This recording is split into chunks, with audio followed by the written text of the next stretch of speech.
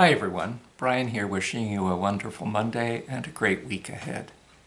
For those of you who've been listening to these videos, you know that we've been talking about the recovery of the human soul that exists within each and every one of us. The soul is that place deep within us that gives birth to awarenesses of everything from beauty and awe to the meaning and significance of life, and perhaps more rarely, but nevertheless occasionally for all of us, a sense that we have stepped out of the normal everyday life and tapped into the rhythm of the divine that is swirling through the universe around us. Yoda would have called this the Force. But for Yoda, that force is simply a culmination of energy in the universe created by all the living things within the galaxy or the cosmos. Christians understand it just slightly differently, that rather than living beings giving birth to the force or divine grace gives birth to that self-awareness, to the created order in which we live and sense it from time to time. So that's what we've been about, rediscovering our conscious awareness of this deep soul within, and recognizing that the whole of Scripture, the Hebrew Scriptures, but most particularly for Christians, of course, the New Testament Scriptures, are paying homage to this living reality that exists within each of us.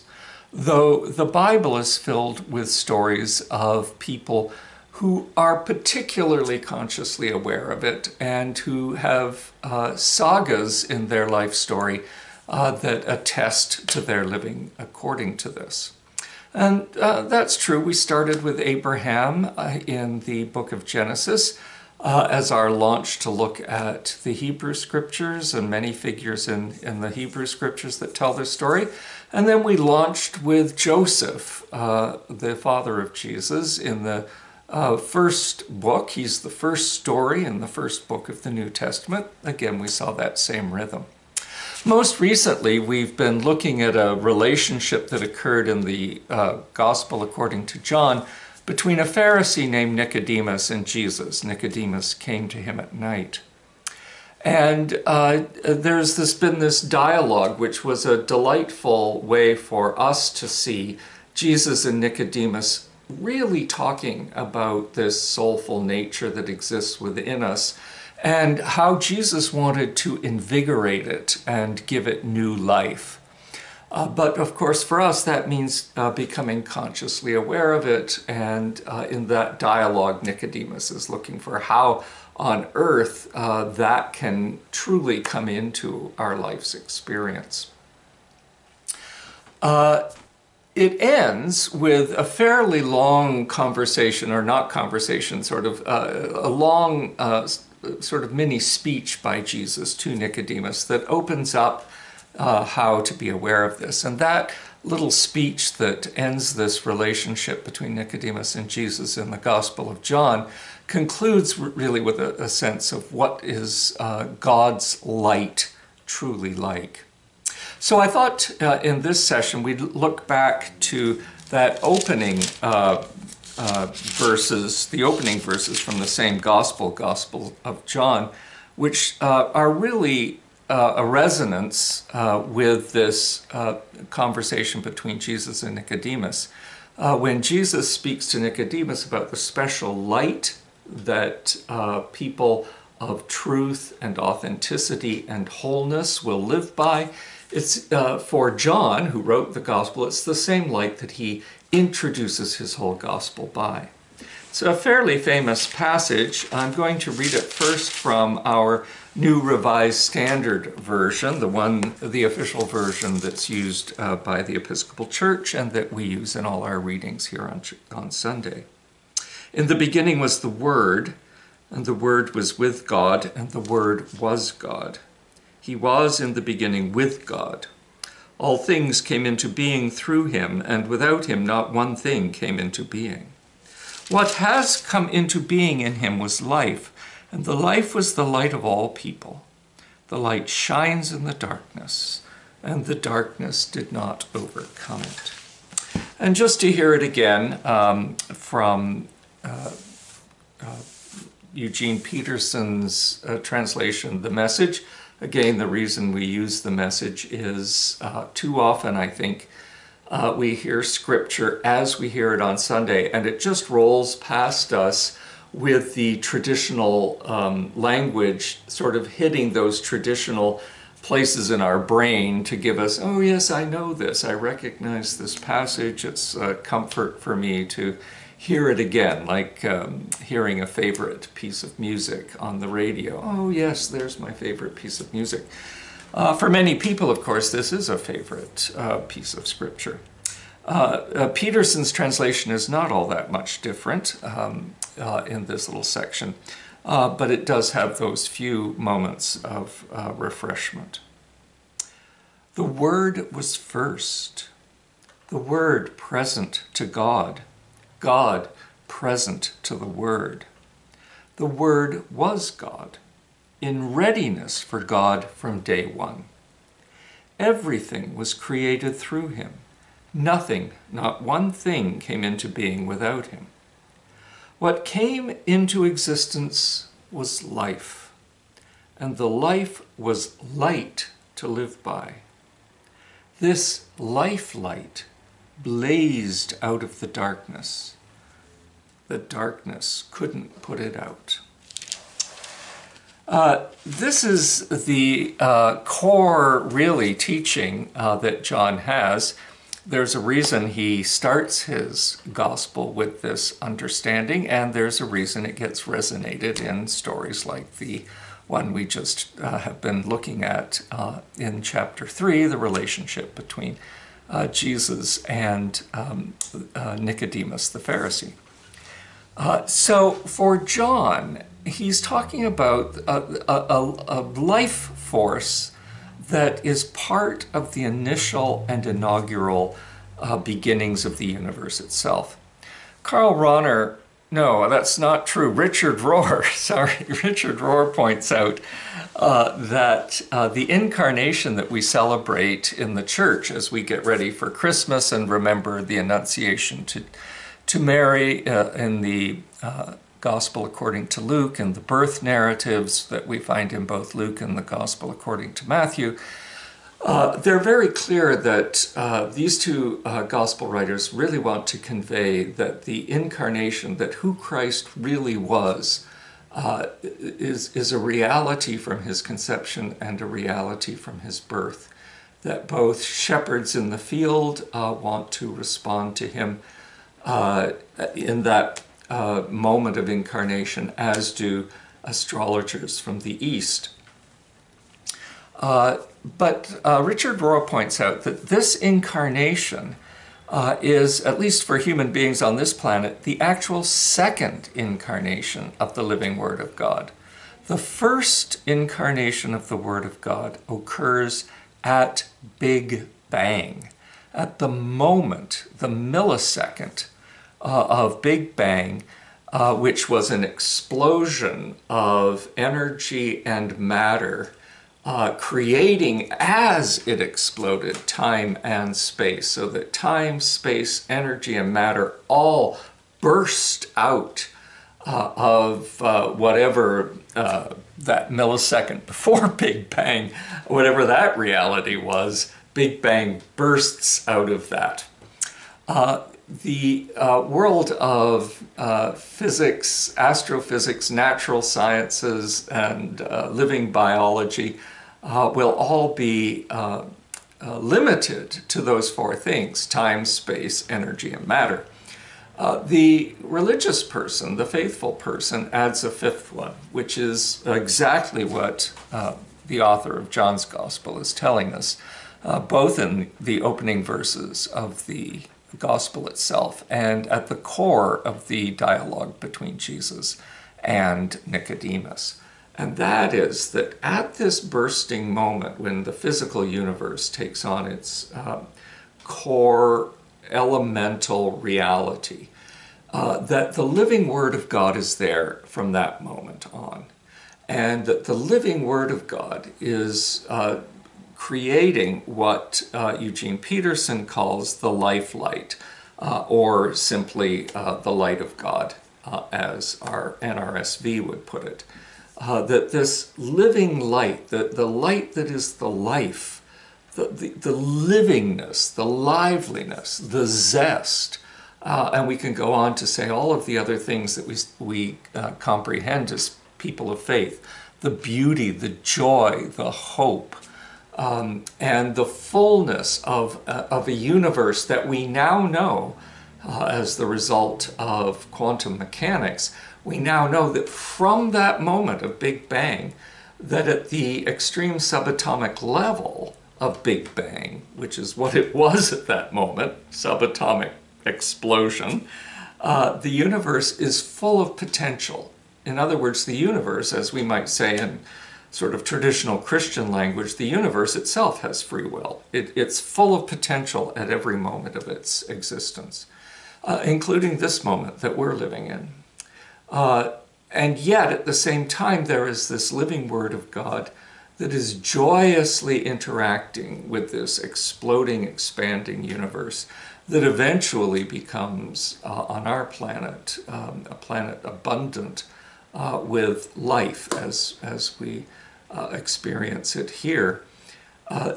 All of this has the living Word of God integrating within it. And what Jesus shows us in his life is, of course, all of the things that Christians normally look to. What is the basic moral way to live life? If you believe in God, how do human beings react and interact with the divine? How does the divine want us to react and interact with our fellow human beings? And all of that sort of thing is there, and Jesus' life is about that. At the same time, Jesus is teaching us, and the Gospel according to John wants us to get this in particular, that Jesus is also showing us the eternal, the everlasting, the cosmic, the galactic, the universal reality of the living Word of God, profoundly and deeply integrated into the very fabric of the way the universe is. It is one of the essential truths of how the universe works itself out, certainly in its physical expansion out of Big Bang and into an extraordinary universe full of galaxies and stars and planets and black holes and all of that sort of thing, and exemplified for us on this extraordinary living planet, third from our own sun, that the living Word of God is showing us a rhythm, a divine truth that's there through all of time and space. And so when we are looking for the divine within the soul, we have this sort of guidepost to understand the God that we're looking for.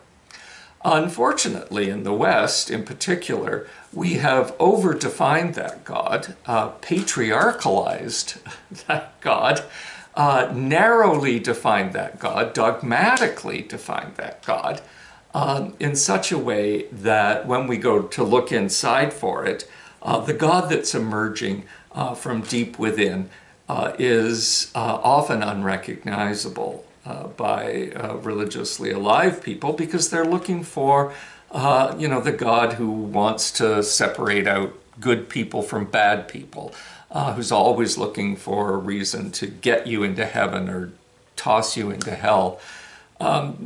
These metaphorical understandings of Scripture have been overused and probably, it would be true to say, abused by the church, so that we've lost the image of the real God who is bubbling up within us.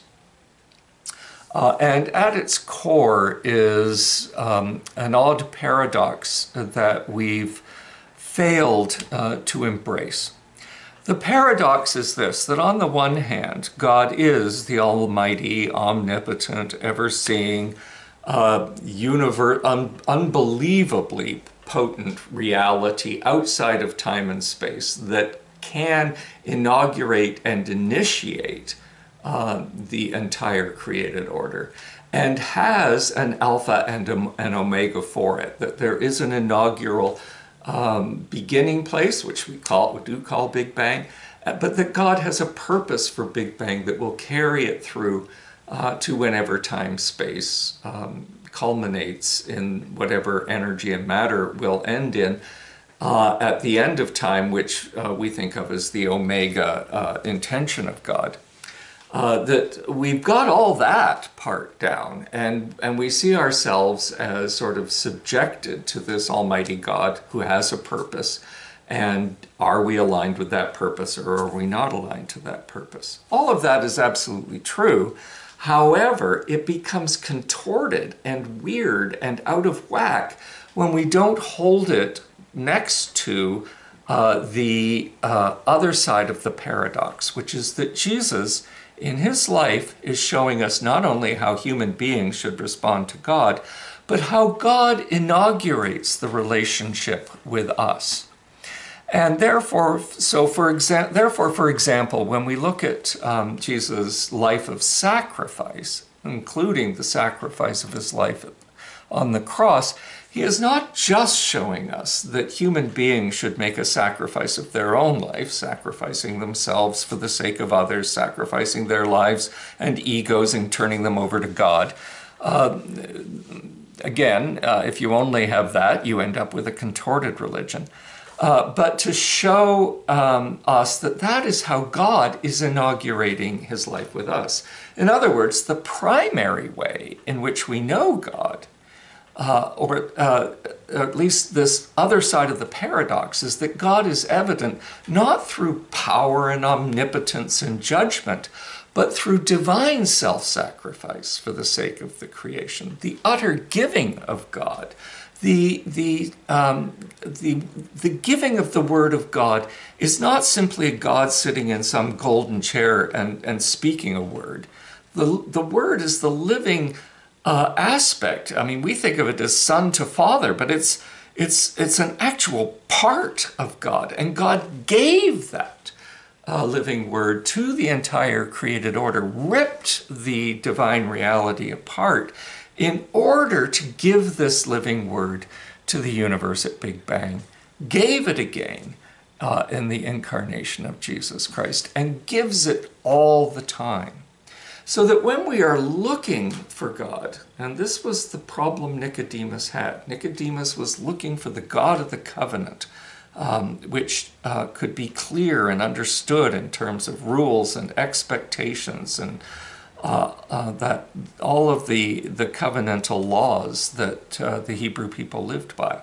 All of which Jesus said, I'm not here to corrupt that. I'm here to introduce to you the other half of the paradox, which you must hold together, just like Moses on the mountain held together a bush that was on fire, but a bush that was not being consumed by that fire.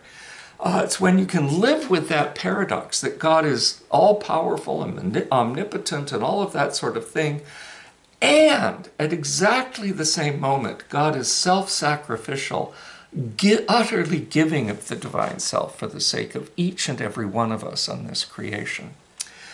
That's a little bit mind-blowing. All paradoxes are. But especially this one, because we in the West have overemphasized this idea of a powerful God that's always judging, and kind of ignored a God that is merciful and self-sacrificing for our sake. We've turned that over in some instances to a pious, gentle Jesus, in some instances to a loving, Blessed Virgin Mary, to some of the saints. We've given that all over to them and ignored it in God the Creator. But it's right there.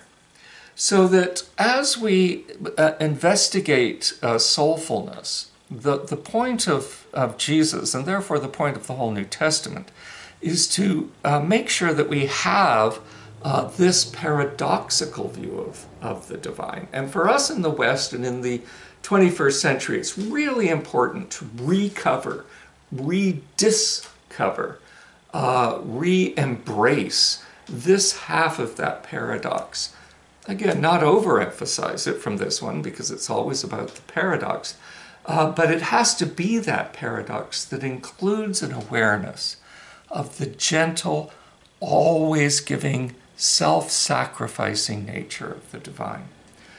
It's that Jesus has to get across to Nicodemus. It's that which John wishes to get across to us in his gospel.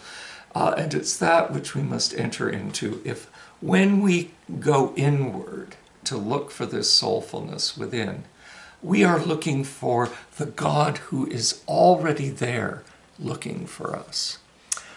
So let's try to get that little bit of discipline into our heads, and then we'll start to look at other aspects of New Testament teaching just to see if it's not resonated there. So thanks for listening once again, and I'll be with you next Monday. Blessings till then.